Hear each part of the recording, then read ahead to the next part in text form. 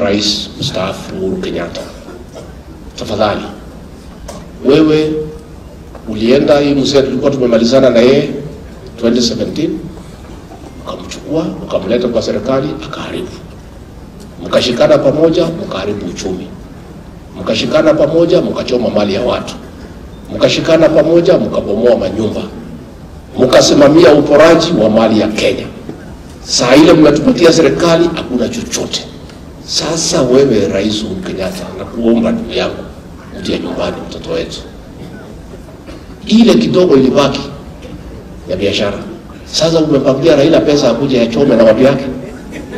Sasa is it fair? Is it fair? Sasa uchumi umeharibu, there is nothing. Ile kidogo imebaki ya wafanyabiashara, nimeona pale Kisumu wakiongea ati wanakuja Nairobi. Wameenda pale Kisumu na huyu mzee anasema ati maandamano yake ni amani. Wameenda pale Kisumu, wamekuta hema kama hii, wamevunja viti, wamebeba chakula, wamekula. Sasa haja kashifu hiyo watu na anasema na wewe utakuwa nama. Has he condemned the violence against innocent people and theft of food and chairs in Kisumu?